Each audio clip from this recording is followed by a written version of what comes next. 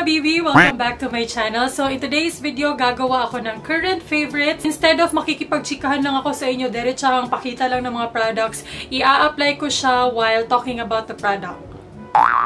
Naintindihan nyo ba? Anyways, parang get ready with me featuring my current favorites lang, ganon-ganon. So, ayun, wala naman na akong ibang masabi, guys. Kung gusto nyo makita yung mga products na lagi kong ginagamit lately and yung ginagamit ko for my everyday makeup, parang everyday makeup ko na din kasi to, please keep on watching. So, magsimula tayo sa skincare. Yung una kong ginagawa after akong maligo, naglalagay ako ng toner. And yung toner na lagi kong ginagamit lately is itong BELO Intensive Whitening Kojic Acid plus Tranexamic Acid Micropeeling Toner. Yun, ang haba ng pangalan ni ate girl, pero ayan siya. Konti na lang yung laman niya kasi lagi ko siyang ginagamit lately, guys. Ewan ko ba, hindi ko in-expect na magugustuhan ko to. Parang naubos na yung ginagamit kong toner that time. So, ito na lang muna yung ginamit ko. Nagustuhan ko naman siya kasi alam niyo yung feeling na sobrang squeaky clean. Ganun yung toner na to. Nagustuhan ko siya. Hindi naman ako nag-breakout sa kanya, in fairness naman. Pagkatapos ng toner, naglalagay ako nito. Itong Bench Organics 92% Aloe Face and Body Mist. Yan yung itsura niya. Everyday ko itong ginagamit, guys. Right after naglalagay ng toner talaga. Ginagawa ko siyang parang moisturizer, ganun. Kasi yung ibang mga moisturizer na ginagamit ko nung last time, I find that parang lalo akong nagiging oily pag naglalagay ng makeup kung yun yung mga ginagamit kong skincare. Pero kung ito, parang hindi siya nakakadagdag sa pagiging oily ko. Ini-spray ko lang siya sa buong mukha ko and then hihintayin ko lang siyang mag-dry. Minsan, ginaganyan ko, pinapat-pat ko. Una kong nagamit is yung Nature Republic ata yun, if I'm not mistaken. Pero naubos ko na kasi yun, guys. Itong meron ako is yung Bench. So, ito yung ginagamit ko lately. And okay naman siya. Diretso na tayo sa base, guys. Yung ginagamit ko lately is a cushion foundation. Ito yun, yung April Skin Magic Snow Cushion. Hindi na ako nagpa-foundation lately. May ginagamit akong concealer ngayon, pero ilang beses ko pa kasi talaga siyang nagamit kaya hindi ko siya masasabing paborito. Pero ito yung ginagamit ko lately as my base. Minsan kasi concealer na lang talaga, pero kung gusto ko ng full face makeup, ito yung ginagamit ko. May mga nag-comment din na online sellers na bestseller daw talaga tong cushion na to sa mga shop nila. Kaya sabi ko, hindi lang pala ako nagagandahan dito. Maganda talaga siya, guys, kasi yung kulay niya, first and foremost, yung kulay niya, yellow undertone. Yung shade ko nga pala is number 23, yung darkest. Maputi lang siya sa una, pero after nag-set na yung makeup mo, magiging okay naman na siya. Yung ginagamit ko talagang pang blend dito is yung sponge. Minsan ko lang tong ginagamit pag nagmamadali talaga ako. Okay din naman to, guys. Medyo pahirapan lang sa pag-blend. Mas nasanay kasi ako sa sponge. Maganda siya. Maganda yung effect niya sa skin. Medyo dewy nga lang. Hindi gaanong swak sa mga oily skin. Pero, okay naman yung oil control niya. Hindi naman siya sobrang grabe talaga yung pag-produce ng oil ng mukha ko. Ngayon, mag-concealer tayo, guys. Kasi, parang ang everyday makeup ko na rin tong ginagawa ko. So, papakita ko na lang din sa inyo ano talagang ginagawa ko. So, yung ginagamit kong concealer, hindi ko pa talaga to sobrang favorite. Kasi, ilang beses ko pa lang to nagamit. Siguro mga 4 to 5 times lang. Hindi ko pa masasabing, okay, paborito na kita. Hindi. Ito yung Makeup Forever Ultra HD Invisible Cover Concealer. Alam ko, medyo nakikita-kita nyo na rin to sa ibang mga YouTubers kasi sobrang daming YouTubers ang nagre-rave about this. Mahal tong concealer na to, guys, kaya tinetest out ko talaga siya ng bonggang-bongga kung worth it ba talaga siya sa price. May mga days talaga na ito lang yung ginagamit ko, guys, as in. Kahit pumupunta ako ng mga events, minsan ito lang yung nilalagay ko, tapos powder. Heavy duty siya na concealer. Pero feeling ko nga mas heavy duty pa yung pink sugar dito. Gamitin ko na rin yung puff na kasama niya. Kung hindi ako naglalagay ng cushion foundation, ito yung routine ko, concealer lang. Ayan. And sa mga nagre-request na gamitin ko ulit yung Sony, hindi pa ngayon kasi hindi ko mazoom yung Sony, guys. Hindi na-zoom yung lens ni Mylabs. Kaya medyo imposible pa na gamitin siya for makeup tutorials or looks. Kasi marami pa ding nagre-request na gamitin ko yung Sony, which makes Mylabs happy. Kaya thank you. Maglagay tayo ng powder. Yung ginagamit kong powder lately is itong Kat Von D na translucent setting powder. Pero hindi ko siya paborito, guys. Gagamitan ko lang siya kasi ito yung ginagamit ko lately nga. Nakuha ko siya as a sample sa Sephora na order ko. Pero so lang ako dito sa powder na to. Parang nothing special, ganun. Lalagay ko siya all over my face. Mga ilang beses ko pa lang kasi itong nagagamit, kaya hindi ko pa masasabing paborito ko talaga. Okay, hindi ko muna i-blend yung powder, guys. Magkikilay muna ako. And yung lagi kong ginagamit and yung paborito ko talagang pangkilay lately is itong Daiso Eyebrow Pencil. Hindi ko na nga talaga sana ito ipapakita kasi nga face out yung mga products ng Daiso. Pero ito talaga yung ginagamit ko lately, guys. Siguro, hala, marami pa siya. Ang tagal na nito sa akin and lagi ko tong ginagamit pero medyo marami pa yung laman. In fairness, sulit na sulit yung 88 pesos. Sana ibalik talaga nila to kasi sobrang paborito ko siya. Aside from maganda siya, dark na kasi yung buhok ko and ito yung pinaka perfect yung kulay para sa buhok ko. Yung kulay niya which is dark brown, sobrang perfect for my hair. Kaya din lagi ko siyang ginagamit talaga. Kasi siya yung maaasahan ko na magmamatch talaga sa buhok ko. Pero maganda talaga siya, guys. Sulit na sulit yung 88 pesos. Ewan ko kung ibabalik pa ba nila to or hindi na.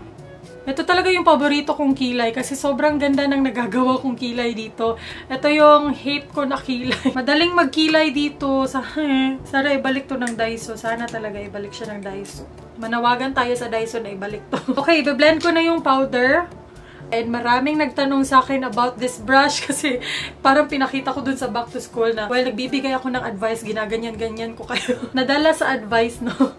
Pero ayun, maraming nagtanong sa powder brush na to. Paborito ko rin to, guys. Ito yung BH Cosmetics V11 brush. So, nabili ko siya sa website ng BH Cosmetics. And ayun, by the way, guys, singit ko na lang din dito. Sobrang salamat sa lahat ng mga nag-comment dun sa back to school supplies haul. Naiyak ako ulit sa mga comments talaga, grabe. Natuwa lang ako kasi nag-open up talaga kayo dun sa comment section. Kaya, salamat.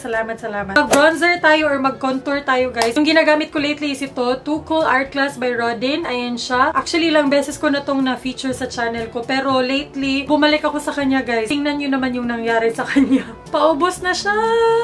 First time kong mag-hit pan sa bronzing powder or contour powder. Ganyan ko siya kagusto. Sobrang ganda din kasi talaga nito, guys. Lalo na for beginners or mga hindi heavy mag-contour or bronzer, bagay na bagay ito sa inyo. Kasi ako, hindi ko bet yung sobrang contoured na makeup. Lalo na for everyday. Hindi naman ako nag-over na contour. Hindi naman ako nag-aala Kim Kardashian. Magugustuhan nyo talaga to kasi very subtle contour lang yung nabibigay niya. Pero maganda. May mga nababasa-basa din akong comments na sabi nila, oo, Ate Chinky, maganda talaga yan kasi yan yung parang nire-rave na contouring powder ng mga Koreans. Hindi naman siguro to magkakaganito kung hindi ko talaga siya gustong-gusto. Yung ginagamit kong blush lately and yung paborito kong blush lately is itong Nichido True Colors Collections Powder Blush in the shade Tomato. Ilang beses nyo na to nakita sa mga videos ko the past few weeks and lagi ko talaga siyang gamit, guys. As in, ngayon ko lang siya na-appreciate. Itong blush na to, yung kulay na to, yung specific na kulay na to, ngayon ko lang na-appreciate na sobrang ganda niyang tingnan sa dark hair. Lagay tayo ng konti. Sobrang bagay na bagay siya sa dark hair talaga. Ewan ko may something. Ewan ko kung nakikita nyo, pero bagay na... I don't know if I'm making sense na bagay siya sa dark hair, pero yun yung nakikita ko. Sobrang ganda din talaga ng blush na to, guys. Sobrang ganda ng kulay. Tapos, sobrang mura.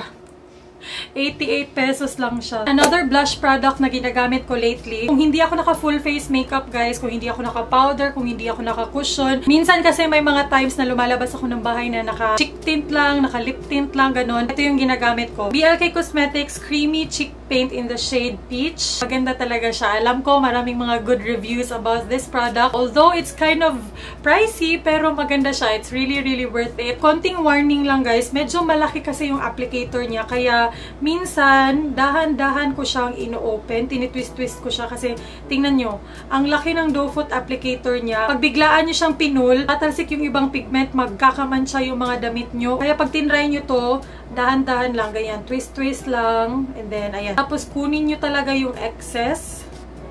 As in, sobrang kunin nyo talaga. As in, literal na sobrang kunin nyo talaga kasi sobrang pigmented nito.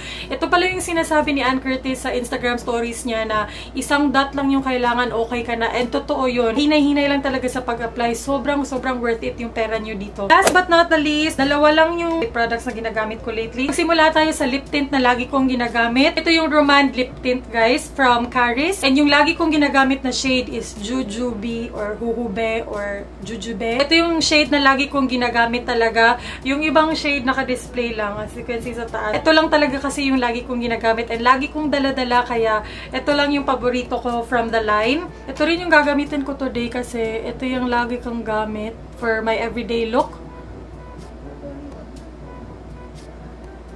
Yan. Lalagay ka lang siya all over my lips.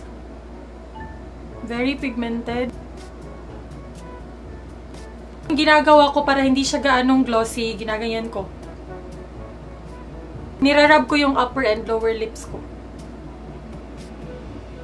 Pwede nyo naman gamitin yung fingers nyo sa pag-rub, pero ayoko kasing mabawasan yung pigment na nasa lips ko. Kaya ginaganyan ko na lang, pinupush ko na lang sila. Yan. Yan yung itsura niya. Medyo glossy pa rin siya, pero I don't really mind kasi I find that kung medyo glossy yung ginagamit kong lipstick or lip tint, mas nagiging healthy looking or moisturizing na yung lips ko. By the way guys, kinausap ko pala si Caris. Marami akong comments na nabasa dun sa review ko nito na gustong-gusto nyo talagang itry, kaso medyo mahal yung shipping. Sabi ko kay Caris kung pwede bang babaan nila or pwede bang mag-promo sila, may magagawa pa ba sila para babaan yung shipping. So yung gagawin nila guys, magkakaroon kayo ng 50% discount sa shipping fee ng Romand lip tints. Kung gagamitin niyo yung link na ilalagay ko sa description box. So, ayun sa mga nagko-comment na gusto nilang mag-order pero mahal yung shipping, sana okay na yun, yung 50% off. Sana okay na yun kasi marami talagang nag-comment na gusto nilang itry kaso namamahalan lang talaga sa shipping. Last but not the least, sa makeup products guys, yung ginagamit kong lipstick lately is itong Happy Skin Shut Up and Kiss Me Moisturizing Matte Lippie in the shade Lost in Paradise. Alam ko sobrang dami ding nagre-rave about this product. Alam ko may mga nagko-comment din na paborito nyo to. Yung sabi nila, ito lang daw yung lipstick na willing silang mag-splurge kasi sobrang paborito nila and I totally agree. Mag-swatch tayo para makita nyo. Sobrang ganda nito guys. And alam nyo naman yung mga bet ko, mga pichi-pichi na shade. So, ayan yung shade niya. Hindi naman siya totally matte tulad ng mga liquid lipsticks. Ito kasi moisturizing na matte lippie siya. Yung itsura niya sa lips and yung feeling niya sa lips, moisturizing talaga. Kaya I agree sa mga nag-comment na maganda talaga siya. And maganda din yung shade. And okay naman yung longevity niya. Considering na moisturizing matte lippie siya, okay na yung longevity niya guys. Sobrang ganda. Itong dalawang lip products na pinakita ko sa inyo are really perfect for dry lips. Kasi I have dry lips guys. Sobrang dry ng lips ko. Sobrang crack nila. Itong dalawa nakakatulong talaga sila. Hindi nila na-emphasize yung dry lips ko. Kaya sobrang paborito ko silang dalawa. Okay guys, last but not the least, hindi na to makeup product pero i-share ko yung paborito kong perfume. Hindi ko na lang babasahin yung scent kasi mama-murder ko talaga siya guys. Pero ayan yung pangalan niya. Ito yung ginagamit ko every single day. As in parang nililigo ko siya guys.